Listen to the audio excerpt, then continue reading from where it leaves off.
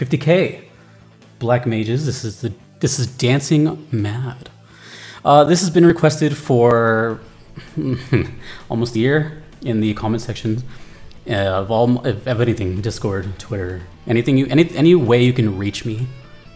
This has been requested, so I'm excited. One of my favorite songs that I've ever done, one of the favorite songs I've ever checked out in my life, and this is from the Black Mages, which of course I just also discovered here, Nobuo Matsu's like heavy metal band. So I'm expecting a lot of organs, some prog, and I'm curious how they managed to remove 5 minutes from the song. So let's just go, and thank you guys for 50K. This is Dancing Mad.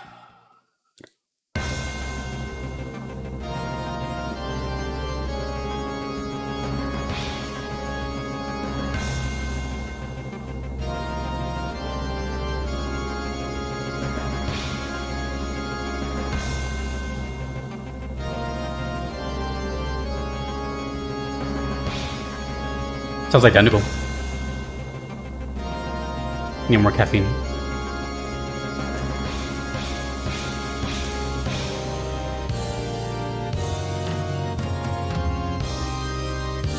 Ooh, drums.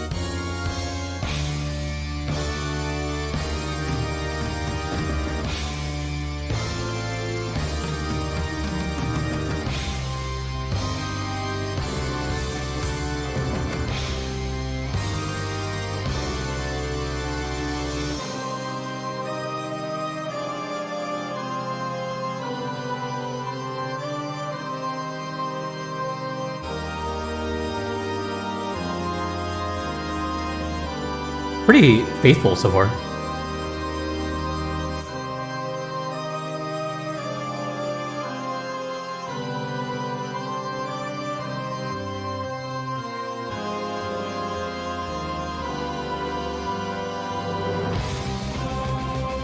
Oh, I was expecting that.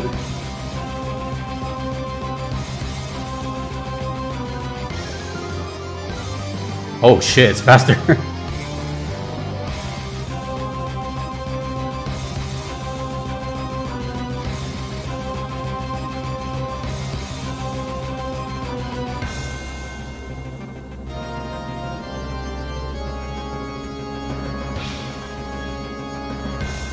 Wow, it's like the same, but just more brutal. That sounds fun to learn on the guitar. I'm guessing that's actually Nobuo performing that. This.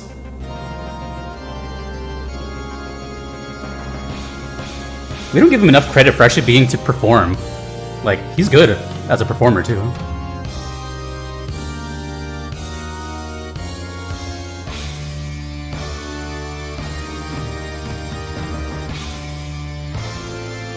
I can't wait to hear Phase 4, or the whole thing, really.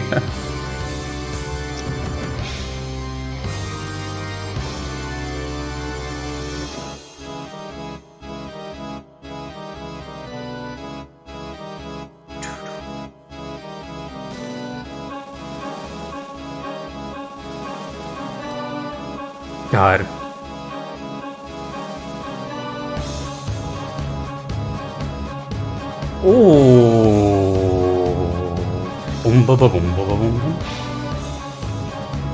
Oh, damn. This is so rhythmic.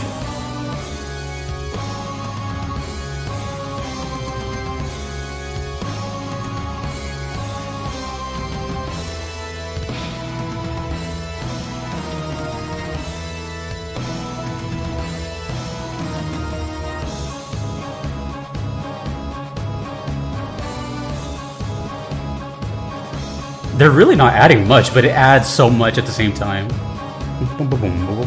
It has like that carnival feel, right?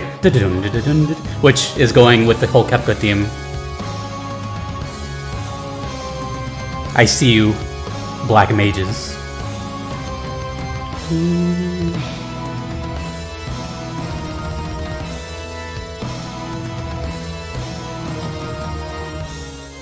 It kind of sounds like an Electric Light Orchestra song. As I say that.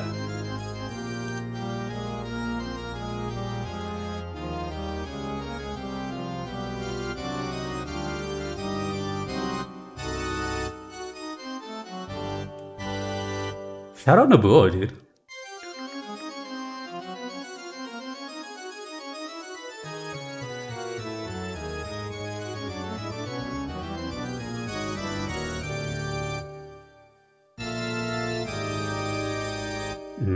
A dissonant chord.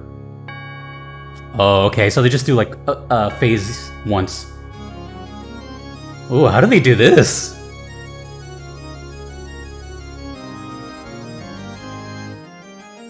If I had to rank my favorite phases, it'd be 4, 2, 3, 1. But that's impossible. But a lot of people like phase 3 a lot.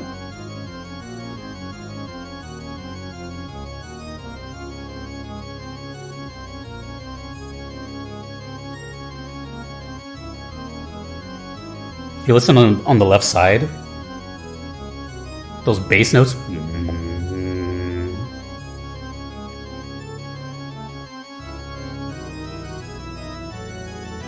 Yeah, your brain wants to hear the right side, the little lead. Just listen over here.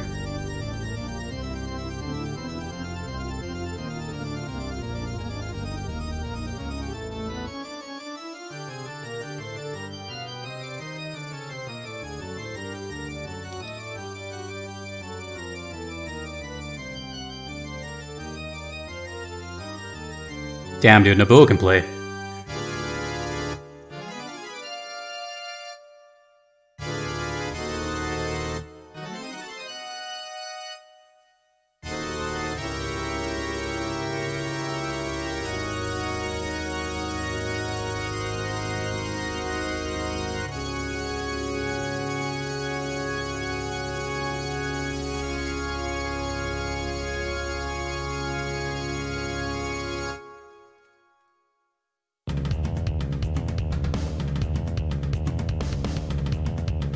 We still have a while to go for the song, so I don't know how long this is gonna go.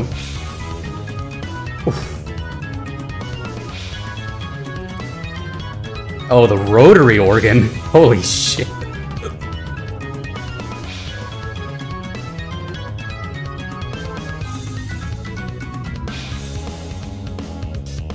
Ooh, snare drum.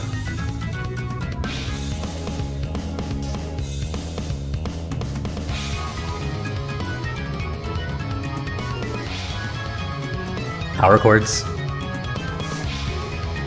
My chat is losing their mind. Tell them how you feel, chat.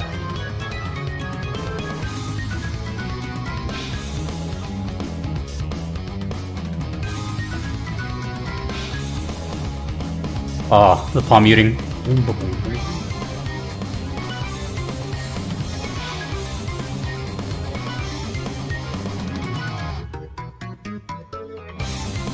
Oh!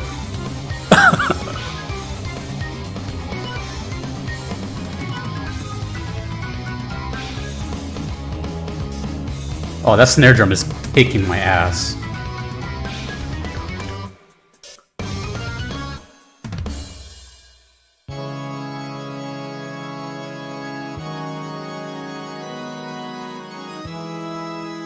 The most gothic thing ever recorded. Imagine hearing this during the castle in FF8.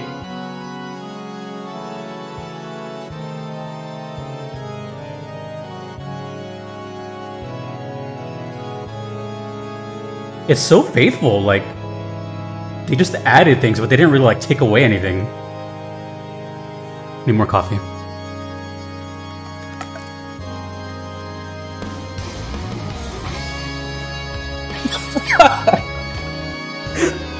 I was expecting that.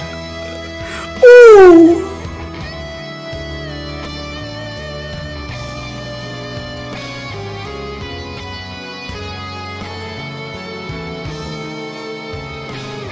Fades? You're right.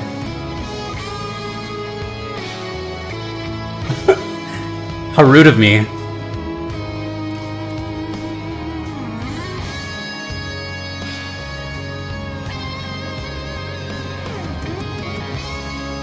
Oh, extended. Oh, they extended it for the solo?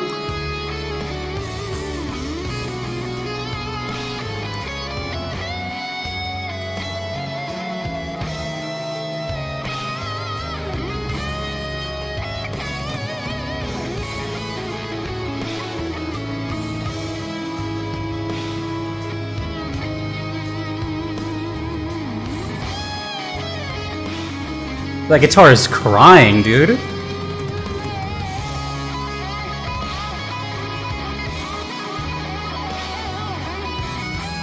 Pentatonic scale. I know that scale. Oh my god, dude. I was not expecting a soulful guitar solo in this.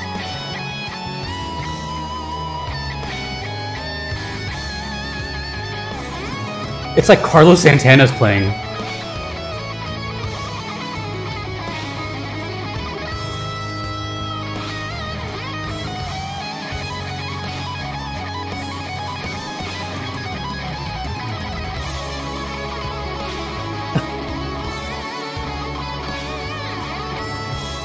Ah!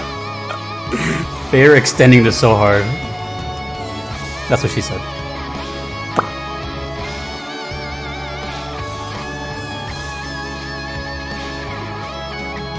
I wasn't expecting a guitar solo at all.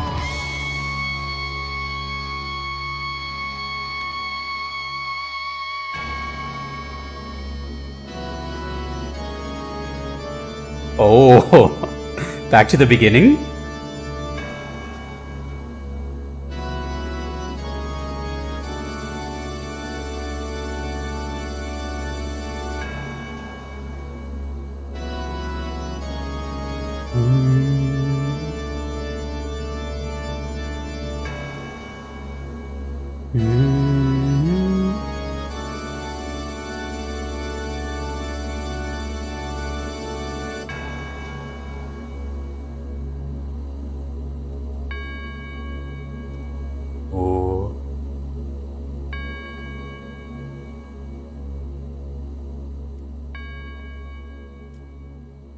The bell pulse.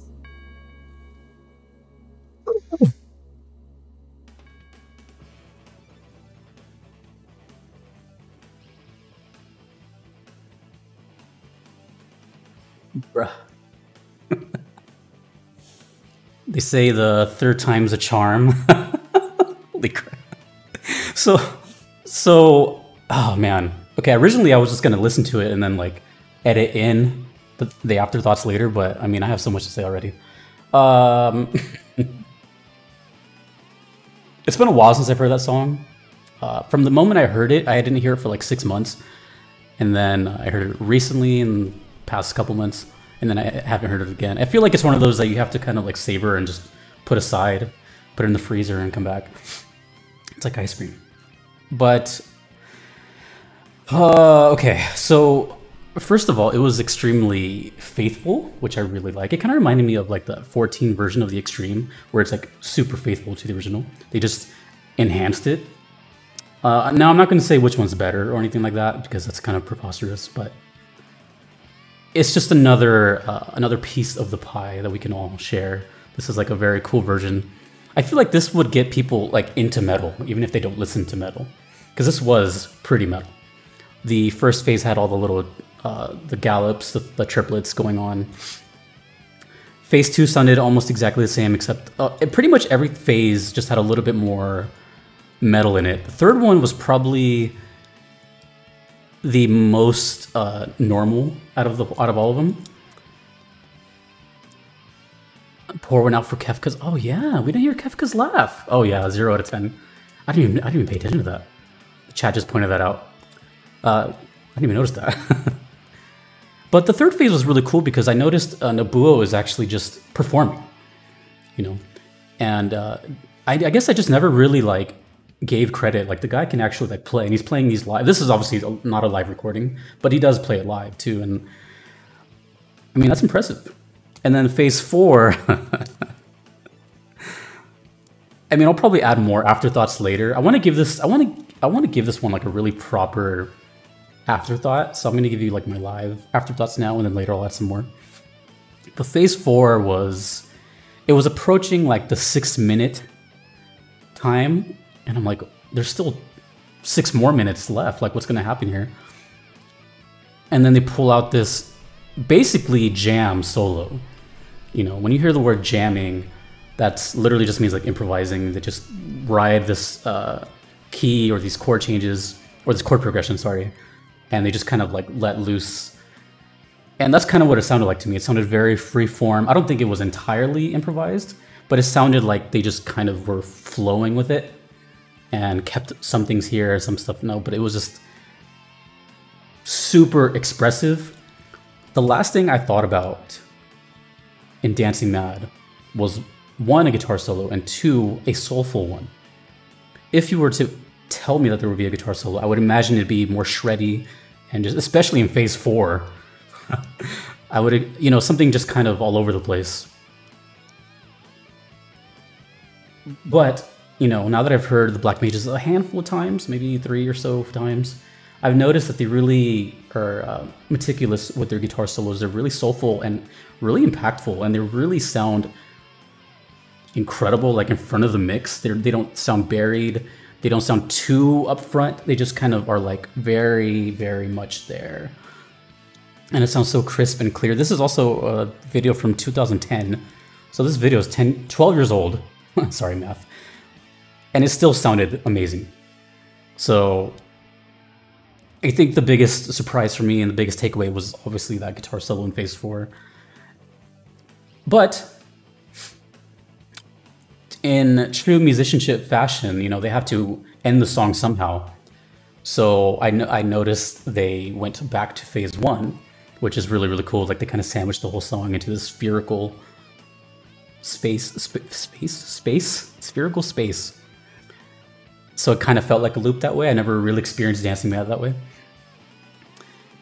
And then it ended with the tolls, which I thought was a nice touch, because tolls are usually a sign of someone's passing, someone's dead or about to be dead. And, you know, I think that's kind of fair considering Kefka's like final boss and pretty hard. Apparently, I'm not really sure. Overall, it was just a really amazing arrangement, and there's still more. There's still the Distant Worlds one.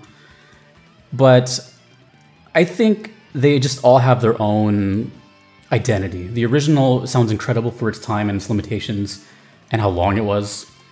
The Final Fantasy XIV version is a crazy rendition as well. I really liked the bass and drums in that one. That one was really like mind-blowing. And then this one was just like, I feel like this was just like a gift to the fans. I think anything the Black Mages does is just a gift to the fans.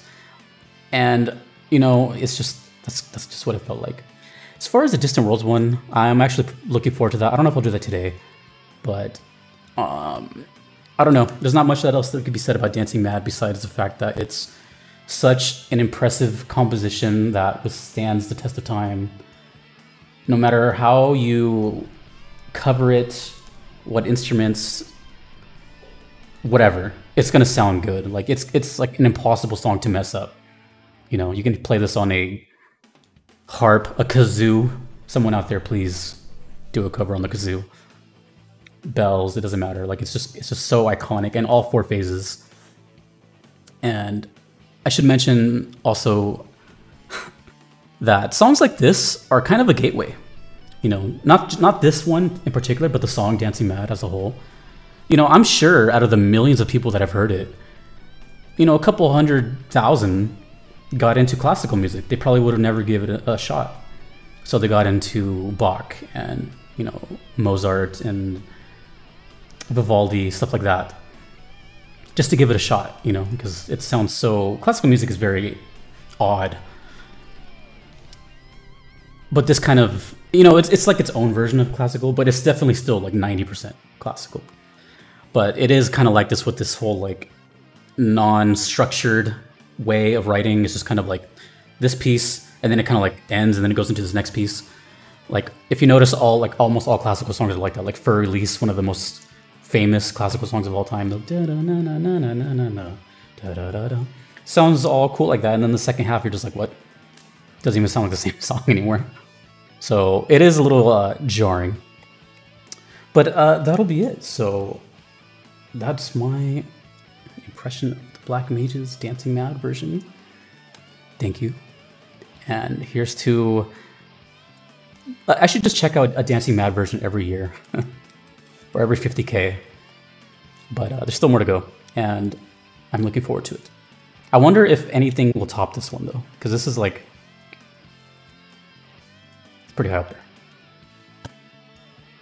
Anywho. Thanks.